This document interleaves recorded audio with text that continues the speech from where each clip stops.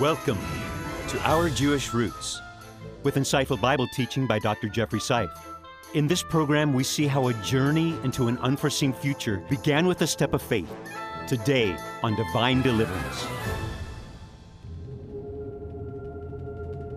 From the beginning, our Creator revealed His will to the common man. Individuals who listened to His call and responded in obedience. From the first Hebrew Avraham to the culmination of salvation in Messiah Himself, the Lord faithfully intervenes with His divine deliverance.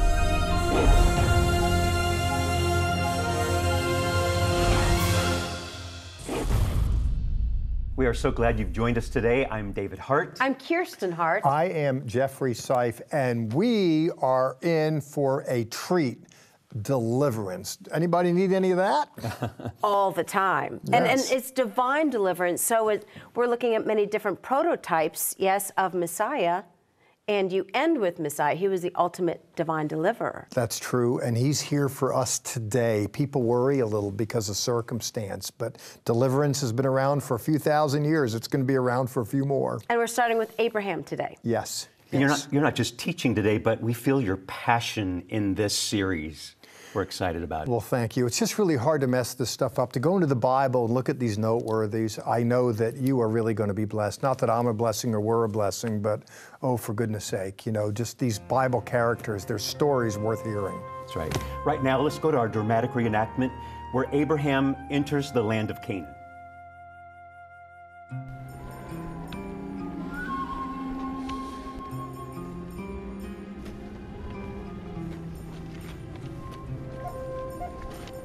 תרצה קצת מים? לא, תודה. אולי לחם? לא, תודה. אתה עדיין בטוח בזה? נראה שזה נהיה יותר ויותר קשה. הוא אמר לי, ואני מאמין לו. הוא אמר לי שיעשה אותנו אומה אדירה. אני יודע, זה לא נראה מפתיע, אבל אני בטוח. אני שמעתי את קולו. אני אבורך, לא רק אנחנו. גם אלה שבירכו אותנו יבורכו, ואלה שלא בירכו אותנו יקוללו. זה היה קול שאני לא אשכח לעולם.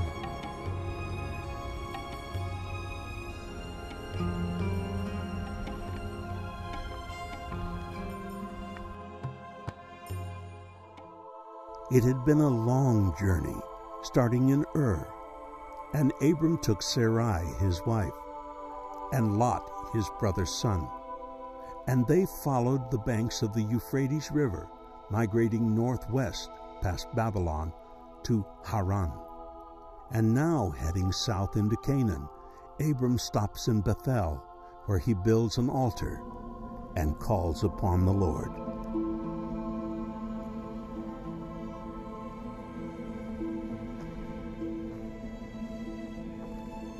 הוא דיבר אליי שוב.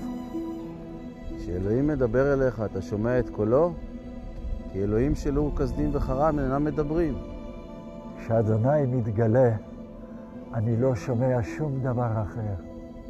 לפעמים זו לחישה. לפעמים זה כאילו השמיים נפתחים ורעמים מדברים אליי. זה מדהים. הוא בחר בי, בנו. לעשות את המסע הזה. הוא אמר שלזרעי ייתן את הארץ הזאת.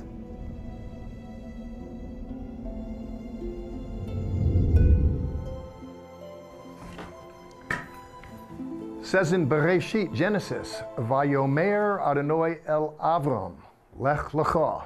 Vayomer, and he said, La Adonai, the Lord, El Avram, to Abram, Lech Lecha, go, go. And with that, Avram left a place and he went to a place. The word Hebrew, by the way, comes from a word Ibru, which means beyond the river. He was prompted to take a journey, and in so doing, became the father of all who take a journey. by faith.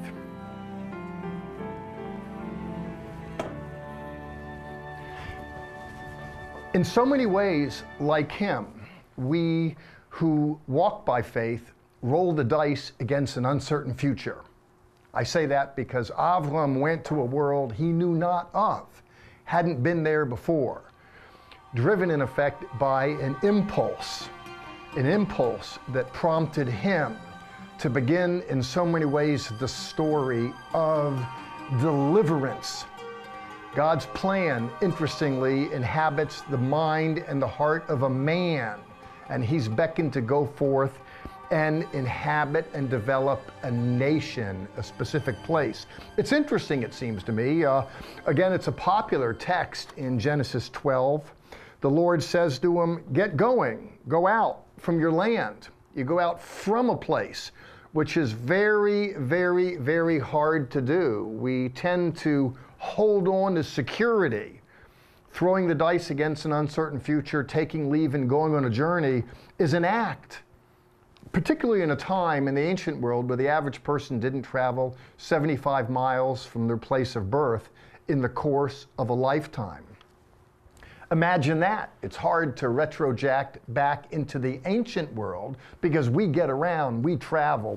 But Abraham took that leap. He goes to a place, he doesn't have kinfolk, we don't have pre-established webs of relationship. What do we have? We have a voice, and that voice beckons him onward. People talk about the call of God. We hear that vocatio in Latin, the voice. And it's where we get the word vocation. We feel inclined to do something with our life because we hear a voice. What's interesting, by the way, we hear God leading Abraham to a place, to some space. But we see as well in the literature that Abraham erects a mizbeach in Hebrew, an altar, we call it. It's interesting, in the world today, in popular English, we talk about altar calls.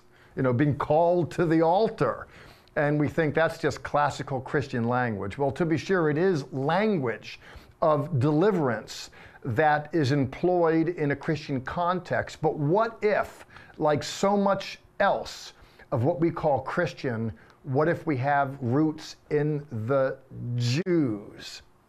So we're all about looking at the good news through the eyes of the Jews. And here we begin the story of deliverance by noting a man who hears God's voice. His life and circumstances are transformed in the process. And he goes on a journey and he finds an altar along the way. May that not just be his story, but may it be our story as well. And the Lord said unto Abram, Lift up thine eyes, and look from the place where thou art, northward, and southward, and eastward, and westward. For all the land which thou seest, to thee will I give it, and to thy seed forever.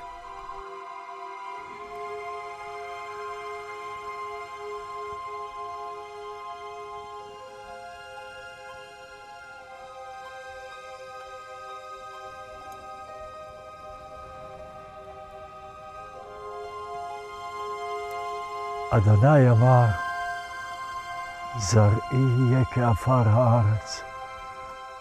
חצה את הארץ, הוא אמר, והיא שלך. כולה.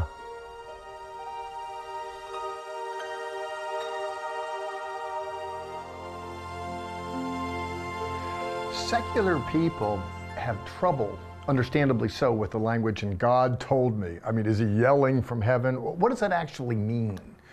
Those that hear the voice of God, do the eardrums vibrate?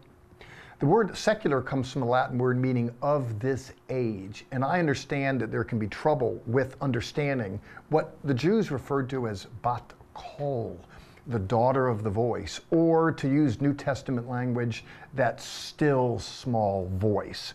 Well, secular people have trouble with that, but religious people have trouble with this.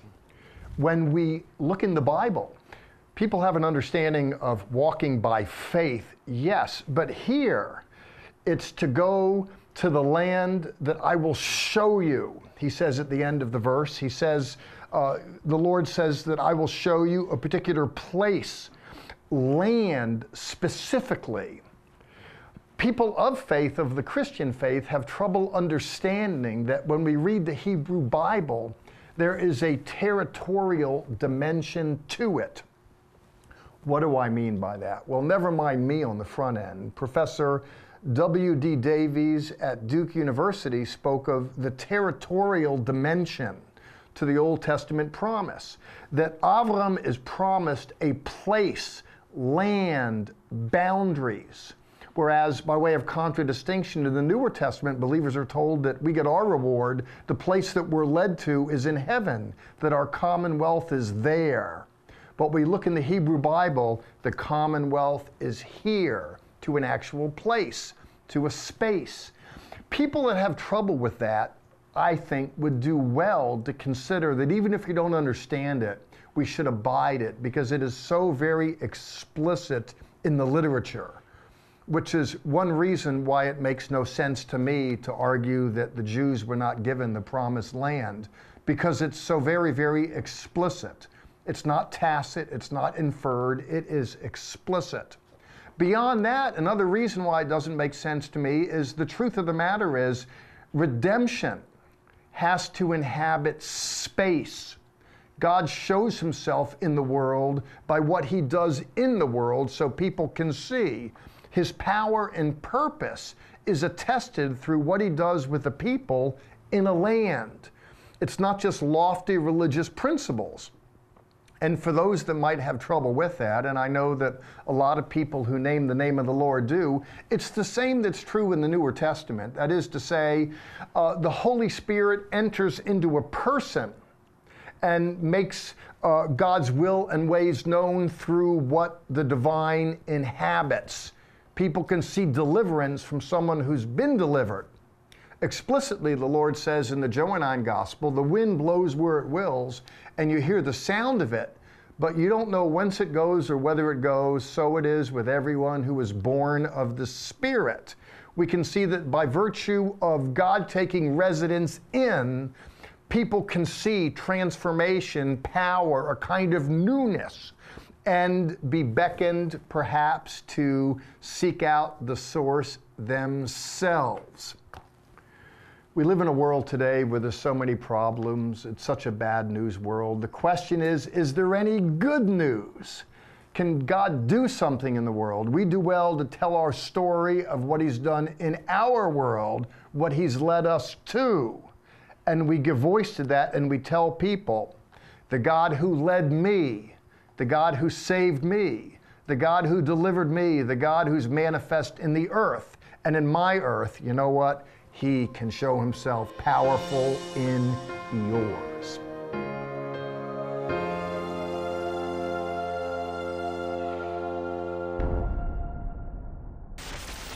If you only watch us on television, you are missing additional content available only on our social media sites, Facebook, YouTube, and Twitter. You can always visit our website, which is home base for all of our ministry activities and information. There you can sign up for our free monthly newsletter, watch the TV program, or visit the online store. You can sign up for a tour of Israel and Petra, or a cruise to Greece and Ephesus. Please contact us for more information. We're a ministry that loves to hear from all of you. Write into our ministry. Find us on social media. Let us know how these programs are making a difference in your life. Levitt.com. We're easy to find, even on social media. Our Jewish Roots. Also, life-changing for us and for you. We would love for you to join us on a tour to Israel. All the information is right there on Levitt.com. Right now, let's continue with Abraham's story as he receives a promising word from a vision.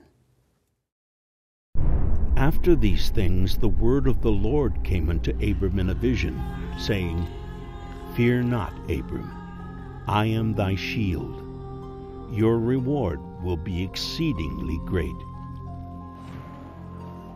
אז הזכרתי לו שאין לי ילדים. שאלתי אם עבדי יירש אותי. איזה מין גמול זה? אליעזר יירש את כל רכושנו. הוא לא מהמשפחה שלנו. אבל כן יהיה לי ילד שרי. כן יהיה לנו יורש. אדוני הבטיח.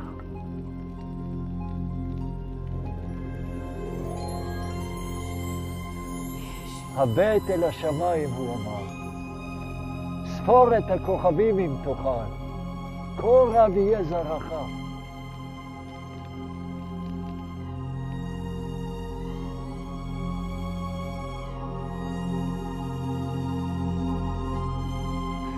She wasn't a happy camper, now was she? I get it, truth be known, things didn't seem to be working out. It's embarrassing, too, to have a husband whose name is Father of the Nation, but he doesn't seem to be getting on with the nation-making business. In antiquity, particularly, the women would have borne scorn for that. It would be construed as some kind of curse. Why is she getting in the way of all this? All things being equal.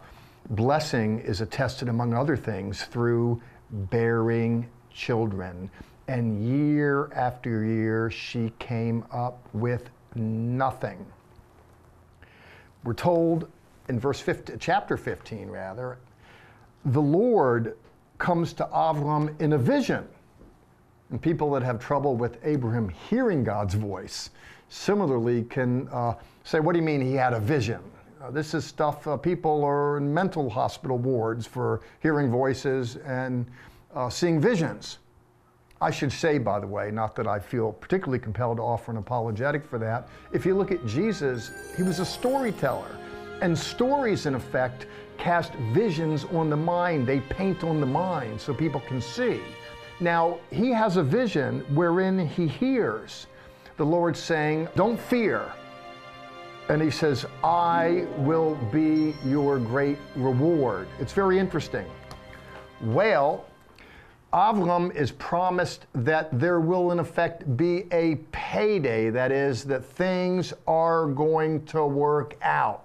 It might not seem so, but God's power is made manifest in human weakness. He's beckoned out, he looks at the heavens, majestic are they. City dwellers don't see him so much. Everything is just obfuscated. It's hidden behind clouds and smog.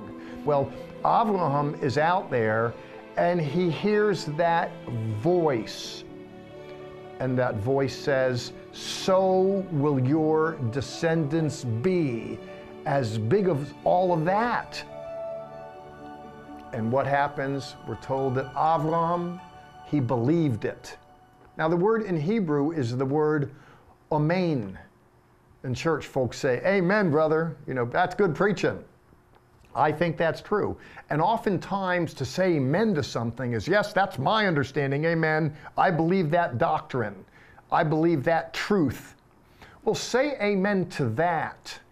But this isn't just believing a doctrine. This is believing at the core. You know, faith is the assurance of things hoped for. It's the conviction of things not seen. A lot of times people think that faith and promises, all that's the stuff of younger people. These guys have been on Social Security for a few years by now. They have their AARP card. Sometimes as we get older, and I'm 62, I'm talking about myself, not you, we tend to think that God's promises and blessings and newness, it comes to the young. Well, if that's what you're thinking, consider that even for you, God can conceivably have a reward. What happened here is Abraham believed that. He amened it in Hebrew. He said amen, and it was reckoned to him as righteousness. There's another Hebrew word for that, tzedakah, to be righteous. There's something cleansing, there's something religious, there's something noteworthy. when someone lays hold of the promise and they believe it, it clears away the clouds. Oh, friends, would it be that we walk by faith and not by circumstance? And we then can enter into the Hall of Fame. The author of Hebrews speaks of the faith walkers. And our man Abraham and his wife Sarah are there in the list. And may we join them and be part of the great cloud of testimonies that give voice to the fact that God is in the world and He brings about deliverance. If there's a word for today, for today's program, I would pick faith. Yes. Am I off on that? No, and if there's a word for today that's so necessary, it's faith, to believe God for the future, yes? And walking by faith, not by sight, that's exactly what Abraham had to do, and Sarah had to do that. Walking into a new land that they had never experienced. They didn't know where they were going. No, and that's really tough when you think about it. We like to know where we're going, but he didn't. You know, he's just kind of reaching with uncertainty into the future, but God knew where he was going. And we talk about this all the time, too, with Abraham and Isaac. To be told to sacrifice your son, that was something that the other gods did. They sacrificed children. But this God, you know, God of the Hebrews, the new Hebrews, to do that, that's very strange request, isn't it? It seems to me, yes, of course, but it's a later story with Abraham, with Isaac. But one of the things, the upshot of that is it clarifies in the literature that Hebrews don't do that sort of thing, as distinct from others round about. The way to placate deity, rather, in antiquity was to give us something special. What can be more special than your own children?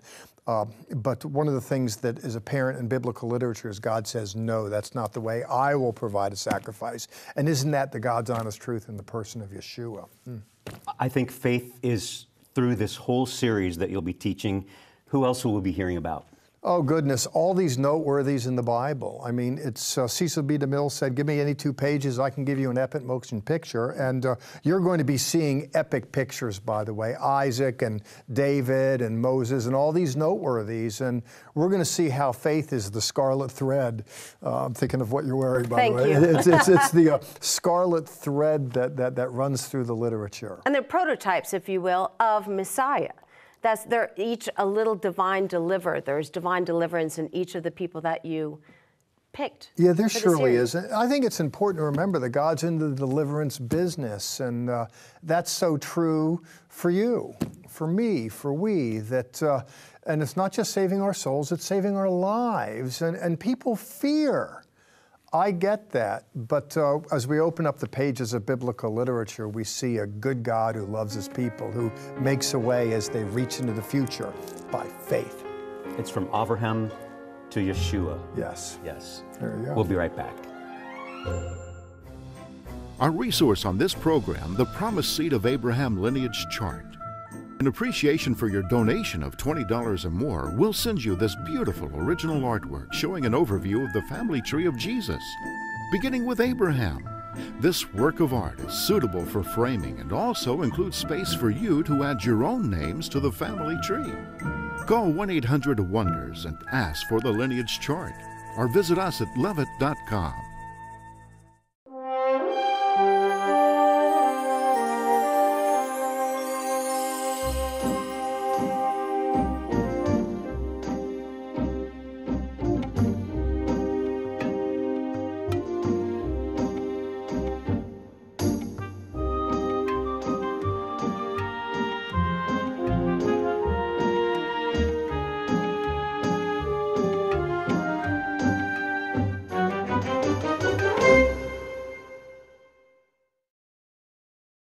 Kirsten and I, in our last 30 years of marriage, have had some wonderful moments in our lives, and one of those is taking a tour to Israel, where we walk where Jesus walked, but also where Abraham had much of his life. We would love for you to join us on a tour to Israel. You can find all the information on levitt.com.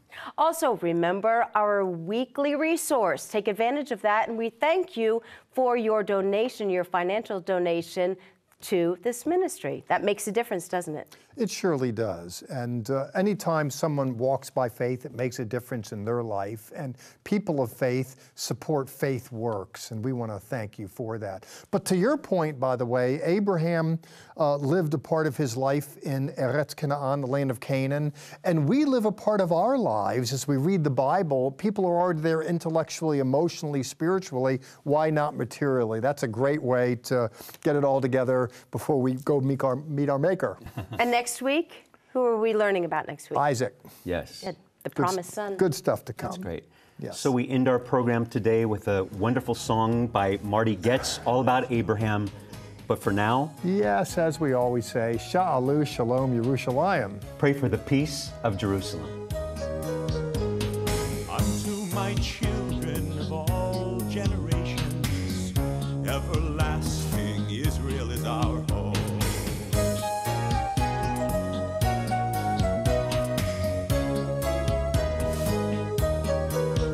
It's a long way home to the promised land, a journey of years through deserts of time, feeling your hand on sand soaked with tears.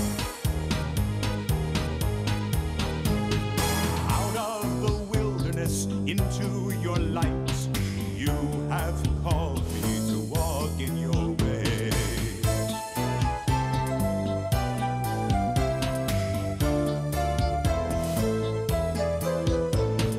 Lord, it's never easy, no road in sight. Steps I take, believing every day.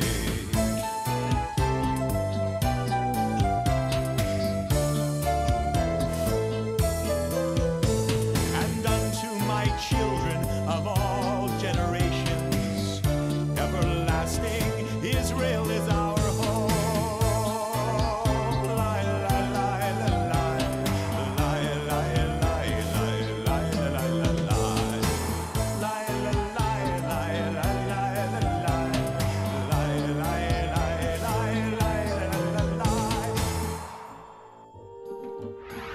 Join us right now for additional content that is only available on our social media sites, Facebook, YouTube, and Twitter. Visit our website, levitt.com, for the current and past programs, the television schedule, tour information, and our free monthly newsletter, which is full of insightful articles and news commentary. View it online, or we can ship it directly to your mailbox every month. Also on our website is the online store. There, you can order this week's resource, or you can always give us a call at 1-800-WONDERS. Your donations to Our Jewish Roots help us to support these organizations as they bless Israel. Please remember we depend on tax-deductible donations from viewers like you.